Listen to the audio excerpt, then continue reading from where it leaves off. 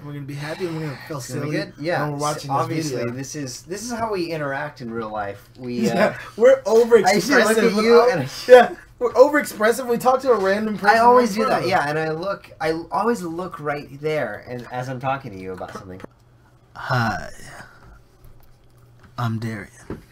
Hey, I'm Chan. I don't know why Darian was so seductive right there.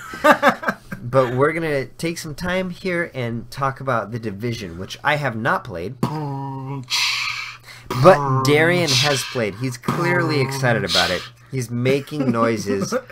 So, okay, Darian, you've spent a number of hours with this game. Yes. So let's talk about it and see how good it is. Let's start out with the gameplay. What do you think? All right. Well, before I go into the gameplay, I want to use a reference that a friend of mine, his gamer tag's Fustradamus. Shout out to Fustradamus. You're the man. He used the reference. He said that the game, before I asked him what he thought about it, and he said that the game's not a vertical slice. And yeah. So, what do you mean by that? All right, so it's not a portion of the game. It's not like the beta was the first level or first 2 levels of the game, and you got to play like the story from this point to the end. It was like a piece of an open world, the Dark Zone, which we're gonna get into later, and then the story mission, and it kind of just introduced you to how the game, like the dynamic, how the game's gonna work, and what you're gonna do to kind of build up your base. But there was only like 1 or 2 type of AI, and we'll go into more detail about that later. And you only had access to certain sections, and you didn't have like a full. You could only like mod your weapons to a certain degree.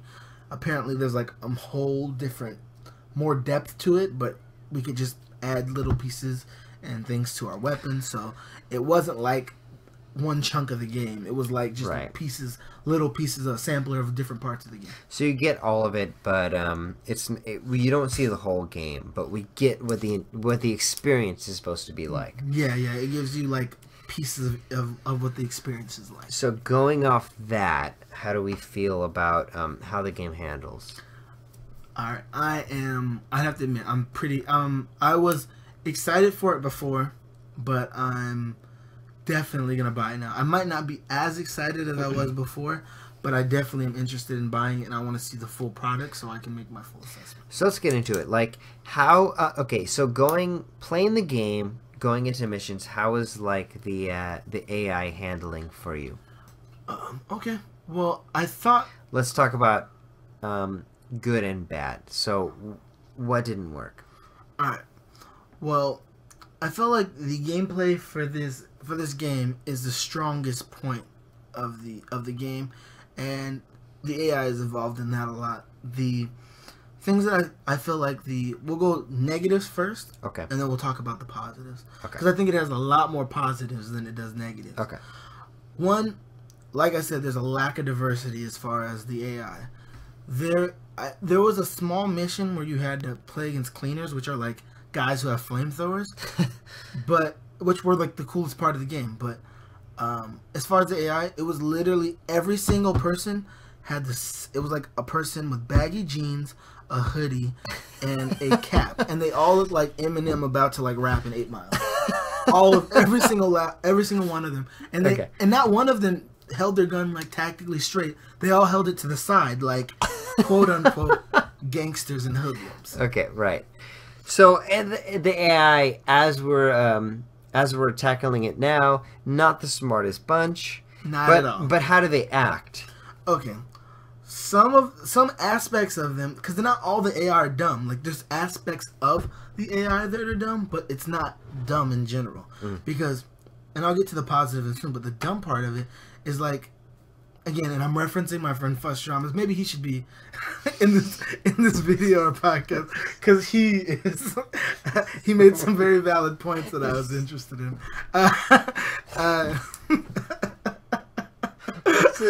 This is now the worst review ever. It's fine. It's okay. Let's get this out. No! Okay. It's fine. Okay. You know, off the cuff. Okay, Anyway. off the cuff. Anyways, maybe she should be here. Oh, goodness. This is the worst. This is officially turned into a podcast. Welcome to Bad Reviews. Look, hey, I have a friend who's been feeding me every single important. Here's what someone else said. And let me tell you, this guy, I know, he really said something about this as my phone goes off. Yeah, of course. Because people who make videos and podcasts, they don't have cell phones. Not during the video. It's supposed to be a video review. Okay. Well, it's turned into a podcast. Yeah, so, I guess so. It's audio format now. So now we... No time we restriction. reached into that. Let's go. We transcend all types of media. Okay. This is the AI. This is just everything. Yeah. Okay. So now this is a video game review podcast. Getting into politics as we go. Yeah. Let me tell you something about Donald Trump. Okay. Anyway, sorry.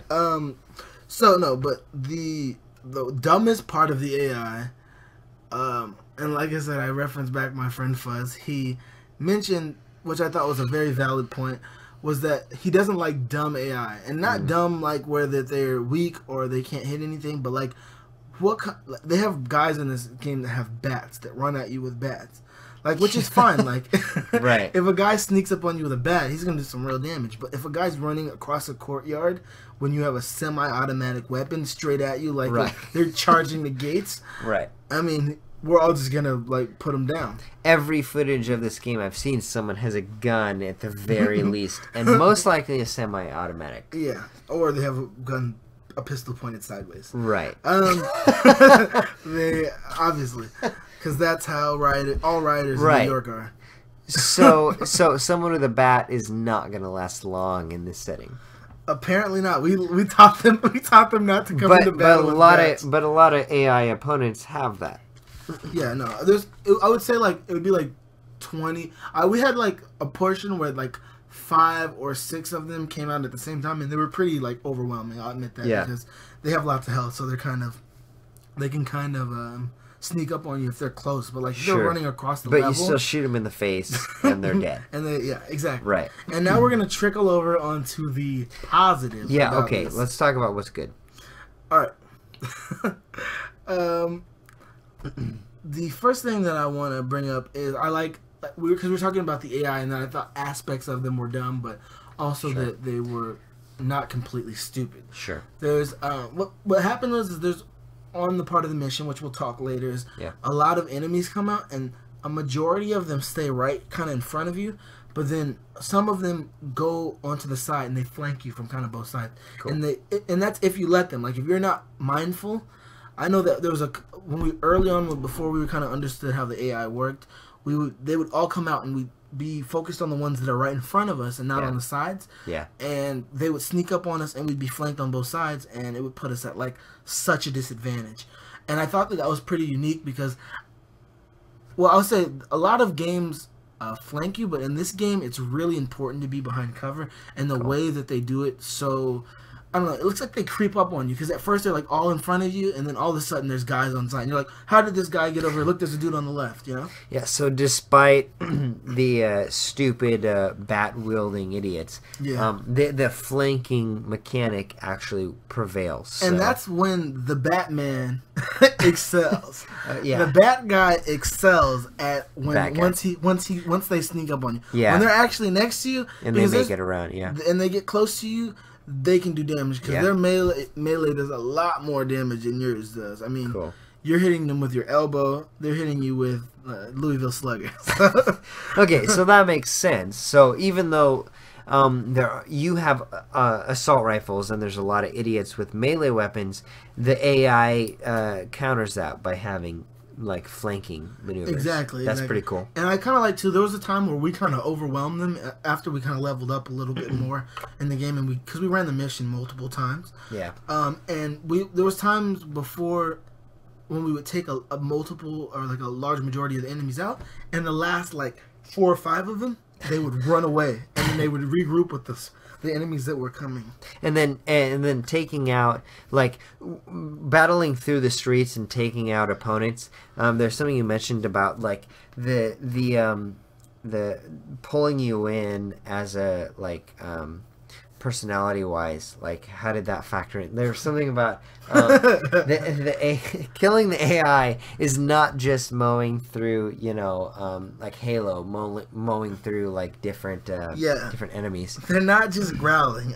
Yeah. My favorite part so far, the AI, and one of my favorite parts of the game, the experiences, because I feel like games too, they're not just about the graphics and all, it's about all that together, and the gameplay and graphics, but also the experience. And one of my favorite experiences throughout this beta was when I was playing with my boys. We all running in a crew, and we overwhelmed them, and they were like we're destroying them. And I take out a particular AI, and they start running away, and the AI's like, "Hey, they got Alex!" Oh my god! And I felt extremely bad because I'm like, wow, Alex must have been really important. Like, he must have been like either high ranking in their rioting group, or like he was like someone really important to that guy's life. Yeah. He's like, he was the best man at my wedding, Like, I felt really bad. Like he wasn't just another face or another AI. He was Alex. That definitely adds something. So there's a bit of like personality to the AI. It's not just idiots with bats. Yeah, we forever are going to let's take a moment of silence to mourn Alex. We will forever mourn Alex. Alex, gone but not forgotten. Anyway, so moving on from the game. Absolutely. So so it sounds like it's pretty solid. There's a lot to do, but we'll move on to how the game looks and the visuals. How does that hold up? Because there's been a lot of controversy that the game is not as advanced as it should be. Okay, so we're gonna go over negatives, and then we're gonna go to positives. Okay. You know what? The negatives about this game, and the only factor about the graphics of this game, they only factor in so much, because in my opinion, they're just not that good. The graphics, they're not bad, they're not horrible, they're not like PlayStation 2 graphics, maybe like really strong PS3 graphics, but they're not that good. I mean, I was playing, me and my friends, we decided to go back and play some Titanfall, which is one of the early release games of the Xbox One. I believe it came out within the first year, if it wasn't a launch title. Yeah. And the graphics for it are stunning. Like, it was still some of the best graphics that I've seen. Yeah. And this game doesn't even compare to that. So the graphics, and also they were a little bit misrepresented too, because like during E3 and all the different game conferences, they showed it on the computer, which on the computer the graphics look amazing, because for this game I believe you can put them at anything that you want. So if you have like a really strong computer, you can make the graphics like very detailed. Sure. But the graphics, they were just kind of misrepresented. It's like if you would have just came out from the beginning and said, this is what the graphics are going to look like for the consoles, we're going to show you on the consoles because that's what it's going to be like, because most people who are buying this game are going to be playing it on console. I expect. Then it probably wouldn't be so ill received, but because they're just really not that impressive. There's some things about it that I do like, and I'll get into that in a moment, but it's not really comparable to any of the games in this. You wouldn't compare it to any game like, oh, the graphics are amazing. I wouldn't even say they're on par with like Destiny. Sure. But I noticed the thing that really takes away from it, I think, is textures.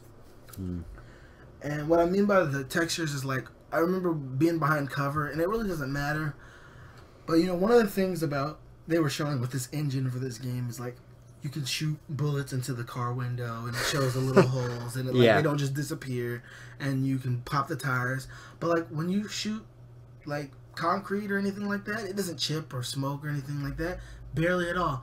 And like you don't see a lot of stuff that's broken. Yeah. I know that their setting is like, well, it was kind of not too far after the outbreak or whatever. Yeah. On Black Friday, but it nothing looks like none of the graphics things don't look broken or cracked. There's not like cement cracked or anything like that. And the textures just kind of look one color. They don't look like they're like, it's pretty bland. Like, they look pretty bland. Like they're like how like Nintendo 64 would have like on GoldenEye, which was great for its time, but like one color for like for like that's concrete, that's gray. That's what it was kind of like, but a little bit more detailed than that. From what I've seen though, at least it holds up frame rate, and like there's a lot of effects in the actual gameplay what I've seen. So there's weather like snow and rain and things like that, and then pop up as well. So when you're running through the streets, you don't suddenly see buildings pop up. So at least it seems to me like it held up that, right? Yeah, like, and I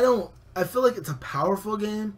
Like the transition between walking down the street, like enemies don't just appear, or like you said, buildings don't just appear. And when you go from the regular like city into the dark zone, which is PvE and PvP, which we'll get into later. Yeah.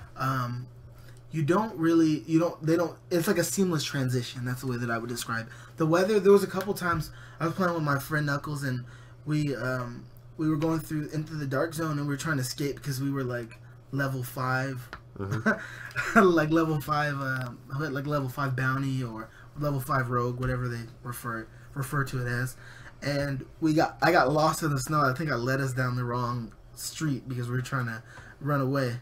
End of the story, we did make it, and we got our dark zone points. But the text, like, it was like realistic weather. You know, like people get. Now I can kind of understand how people can get caught in a snowstorm. Yeah. And you're right, there wasn't like very much pop up. Yeah. Well, that's like kind of basically what I saw. So, yeah, that's okay. It seems like it might be better on PC, but still like not super. Yeah, like the graphics look very like they're solid. Like they're not bad graphics. They're just like they're just not that good. That's what I'd say. Like they're not. And I'm not a graphics snob. Like I could care less. Like for me, Castle Crashers is like, you know, and that's like not even a super, you know, serious graphics. Like games like that I enjoy just as much as like a game like Titanfall, whose graphics are like super amazing, you know. Yeah. So then overall, like what do you think of like how the game plays, I guess? I was pretty happy about how the game plays. There was a few things though that I think that they needed to I hope that they change in the final build of the game, and it may because, like we were saying, it's not a vertical slice. Because there's only, like I said, there's only a couple types of AI throughout the entire game, and there was some things that were kind of like boring when you're transitioning from like walking through the streets of New York to getting to the dark zone. There's really nothing in between. Like there's the mission. That's right. Yeah. Yeah. There's like the mission, and then there's the dark zone, and there's a lot of like wasteland in between there. Right. So there's missions, and then a giant world full of nothing. Yeah. It reminded me of like I Am Legend, like when he's just walking around hunting for deer. That's what it was like, but there was no deer. but it is beta, so I guess we can allow it like we can allow it a pass. And for me, I'm the most positive person about games. Like I will throw my money away and throw my money at a game. Like just let developers just take my money so that I can try out a game, but and then just wait until I have the full product before I make my assessment. Except for Battlefront, that game's garbage, and I will never give any money to them for that game. But very loose form. Yeah. By the way, don't buy Battlefront. This message is brought to you by Darian and Chan. But I don't know. I have no opinion on that, but haven't played it. But I agree with Darian, because clearly he knows what he's talking about. Obviously, I'm kind of a savant, and I'm kind of respected in this community. So moving on in the game. So we've talked about the actual gameplay and the missions and the AI. And the graphics. So, you mentioned the Dark Zone and the actual online multiplayer. So, how does that work? The Dark Zone is basically the PvP area. Let's talk about that. The Dark Zone. Okay, I'm a really big fan of the Dark Zone. It can be frustrating at times. Do not go into the Dark Zone by yourself. It is really definitely a PvP. Like you should not run in that place alone unless you're like seriously packing heat, because the Dark Zone. It's a scary place, my friend. Yeah. It's also PvP and PvE. So it's got computer like AI that are stronger than the regular AI out in the streets. Okay. And you also have player versus player. Okay, yeah, I was wondering about that. So you go in there, and do they have missions in the? You have to do missions or something like that in the Dark Zone. Okay, so during this, from what I heard, in the actual game, you're gonna have missions where you need to go into the Dark Zone. But right now in the Dark Zone, what was in the beta is basically the only thing that there was to do is you were going around trying to find AI. There's like buildings full of really strong AI that you'd have to go in and like just like take them out, and they would drop loot. Yeah. And the whole thing about the Dark Zone is the weapons in the Dark Zone are like tainted. Like you have to send them back to like your home base and get them like basically cleaned. Like you have to send them to the washer before you can use them. And so you'd find weapons and things, and then you'd go to these drop points, and there's like I believe there was 3 drop points in a safe zone within the Dark Zone area that we were allowed to go into. Yeah. And you would shoot up a flare, and then you would have to hold your spot for, I believe it's 1 minute and 30 seconds, if I'm not mistaken. Yeah. Hold it. Sometimes computer and the environment, like computers, would come at you and try to attack you. And then other times you would see like you'd have to be like very, very mindful of people, keep an eye on them, because they could come and jack you for it, and then use your own helicopter to lift those things out of there. Now, my favorite part about the Dark Zone is, and people can disagree with me on this, is I really like the tension that it breeds. And the part that you can disagree with me on is I feel like it's what Grand Theft Auto PvP should have been, because like the whole mindset behind GTA at first was just like jacking someone else or having to worry about someone else. Yeah. But eventually it just came chaos and people running out with rocket launchers and cars exploding and tanks and stuff like that. Yeah. But this breeds a specific kind of tension, like kind of like a Wild Wild West, where like you have to worry about bandits and worry about people. That's cool. Yeah, that's pretty cool. Like, there's times where you'd be running down the street trying to get to an extraction zone, and like people would be running trying to do their own thing, go find things and meet at waypoints, and you'd run into like random like people, not AI or computers, but you would find like actual players who were headed to do their own kind of like missions to meet their friends, and you'd be like, whoa, everybody like form up, keep your eyes up, like, oh, there's a guy over there, make sure you keep an eye on him, like, and you'd be like ready to go, like, hey, keep an eye on this guy. If he starts firing, we're gonna handle it. That's cool. It's really cool, because the second that you decide to go rogue, if you decide to go rogue, it basically shows your position periodically, like every couple of seconds, on everyone's screen, and if they take you out, they get Dark Zone points, which are used to like buy stronger weapons. So like the second you go evil or go Dark Zone or go rogue, like you look like a steak, like, you know, like when the Looney Tunes, the old cartoons, when like they get super hungry and the person would turn into a steak. That's what happens when you go rogue. Okay, yeah, that's cool. Yeah, so basically, like, Dark Zone PvP is awesome. Like, it's cool. It's tense. There's plenty to do. Even now in the beta, it seems pretty developed. It was almost like that's what they've been kind of focusing on. I would agree. I think, like I said, I go back to the vertical. So go back to the vertical it's slice just a little bit. You only have so much of it because we only got one mission, and we're gonna talk about the mission in a second. Okay. The last thing I want to talk about the Dark Zone is that I felt like it was a realistic storyline for a post-apocalyptic setting. Like, Black Friday is the perfect setting to pass out like anthrax or like some type of like airborne pathogen, because large volumes of people are going to these places, and for it it would spread super fast. So I felt like it didn't feel like I was able to like be able to believe in it and not feel like, oh, this is like such a game, or like this is so unrealistic, or that's ridiculous. So I really like that idea, like, oh, there's this zone where you can like get makes sense, where all this stuff is just tainted. Yeah, there you go, terrorists. Take it on. Yeah, like if you didn't have any good ideas before, yeah, come Black Friday. Didn't you think of that, you dummy? Anyway, yeah. Come November. Yeah, makes sense. Yeah, that's pretty cool. So yeah, so you mentioned so let's bounce over to the actual story of the game and the mission, the real plot of the overall game. So if someone just wants to get the game and play it for the story, what's the mission of the game? All right. So the mission in the game is basically, it's like before you are able to get your home base, which I believe is like a post office or something along that, which like it's gonna have like your security system, it's gonna have your technology area, and it's gonna have your like hospital kind of like area, because it's like your base of operations that you're building up.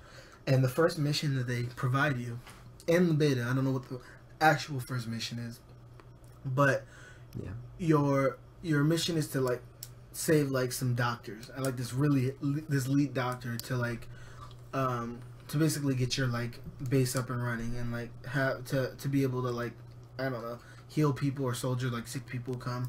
And also I believe that it increases some stats that you're gonna find out throughout the game, and you're able to unlock certain things. I know I was able to upgrade one of my perks from getting the mission done and getting a few side missions done. So I definitely saw it was integrated to like upgrading your character. Yeah. The mission though, I was really, really impressed and I enjoyed it. I hope all the missions have as much replayability.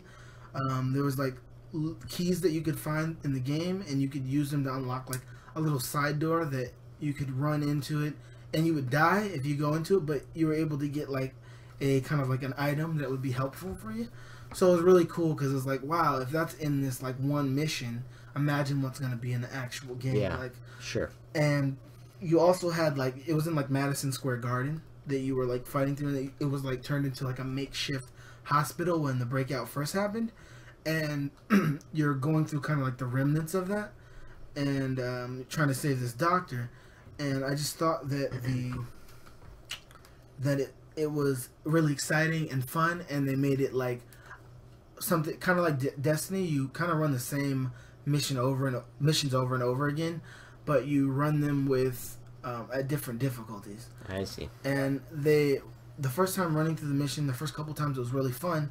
You ran it on easy, and you just kind of did it to get experience and whatever like the enemies dropped. But when we found out that when you ran it on hard, that you automatically got a I guess it was a rare weapon, like it was automatically added to your inventory. So you we kept doing it over and over again, trying to level our characters up and to see what kind of drops that we could get, and that kind of helped us level up so that we were strong enough to go into the dark zone. That's cool. Yeah. So there, even now at beta, there's a good like level of difficulty. You can play through the missions, but there wasn't a huge amount of missions as of like right now. No, there was only that one mission, and that's why I was kind of impressed, because you think for a beta or a game like that, that one mission would get super boring, but really fast. And I'm sure, like, of course, you can only play one mission so many times. Sure.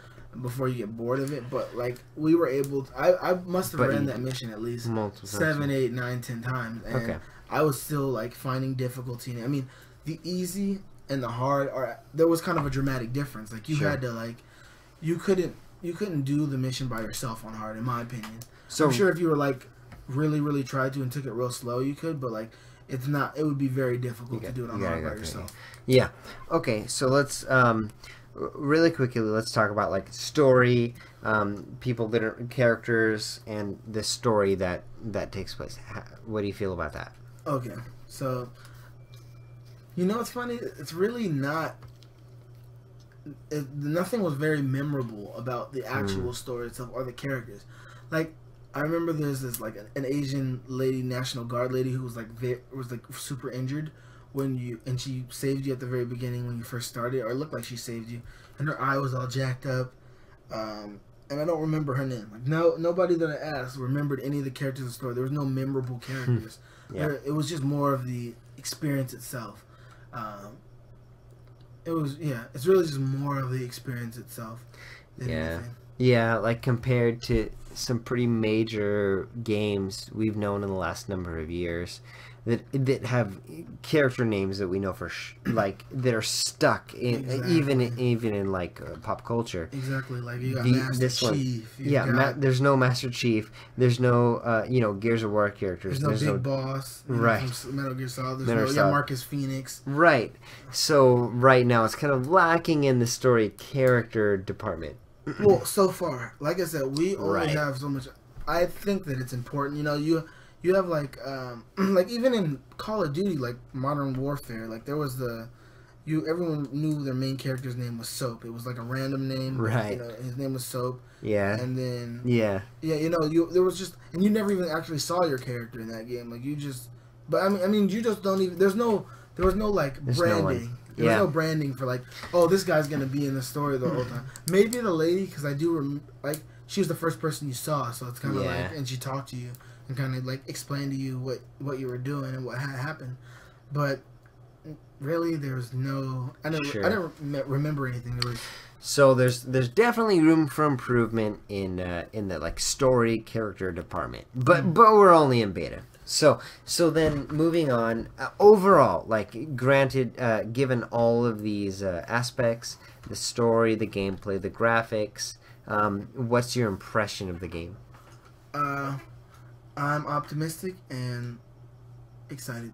I think that the game, it has so much potential from what I'm seeing to be like the next Destiny. It's like Gears meets Destiny, and people use that reference a lot because of the way that the game is. That like you have weapons drop and like random. If you take out enemies, there's weapons drop, and it can be like you know, normal, uncommon, rare, like you know, different. They have different kind of like brackets of weapons that you can find. They have legendary is it ones. Color coordinated? Yeah, like blue. It's okay. It's like gray is normal. Gray, blue. The next level is green. Okay, blue, gold. Purple, then gold. Cool. Okay. Yeah. Yeah, but overall, I'm pretty happy about it. I think the strongest point of it is the gameplay. I would say the visuals are unimpressive, but because there was a lot of contrast to. Your character was very detailed, like that. You could tell that they took a time with all the clothes and details. And there's so much like weapon skin. That's one thing that was cool. Is like it's hard to find weapon skins. So when you found them, like it would be really unique when you had one on. There's so many different types of clothes that like none of us looked or dressed the same, and it was only the beta. And I don't know, maybe that's all that they have, but I thought it was awesome that they had that. I never saw anybody too with the same weapon skin. Like I had a white one. I never saw one person the entire time. Cool thing too, you could give people food. Like these are just little side things. Like give someone food, like a random homeless person food, and they would give you like a random item, and that's how I got my weapon skin. Yeah. So that was real cool. So yeah, visuals. You know, I'll say that Metal Gear Solid kind of ruined things for me, because for that game is so. The controls are amazing, but also have some of the most impressive graphics I've ever seen in a video game. Yeah. So, I don't know. It's hard comparing it to that, but we don't want to like comparing it to something, especially since it's in the beta. That's true. That's very true. Like I said, I have a few reservations, but I'm overall excited. The Dark Zone, like I said, was awesome, and my favorite part was the mission. I thought the mission was great. Though it was, though there wasn't very many memorable characters. I know that there was a doctor that you saved, and she was like, she's like a lead surgeon. But besides that, nothing. She didn't stand out. She could be. I don't even know her name. Could have been my own mom. If she had the same name as my mom, I would have not known. Right. Okay. Well, but overall, the game playing is good. I think a positive outlook for the game. Right. I'm excited. Yeah. I'm looking forward to the game coming out. Right on. It's coming out in March, so we look forward to that. I heard some stories about there being an open beta, but I don't think so. I think the game is going to be coming out. There's not going to be any more playing of the game until it actually drops. Until it comes out. Cool. And then we'll do a follow-up, I guess, when it actually comes out. We'll see what was changed. Hopefully, updated graphics and a little bit better story and character. Everything else sounded pretty good, right? Yeah. Aside from that, like I said, optimistic and excited. Yeah. It's going to be great. That's cool. I'm Chan. And I'm Darian. Also, you can call me Woods. Darian and Chan. And we don't have a sign out. Yeah, we don't. We're gonna get back to you guys on the sign out. Yeah, so now this is awkward. Okay, that's the end. Bye.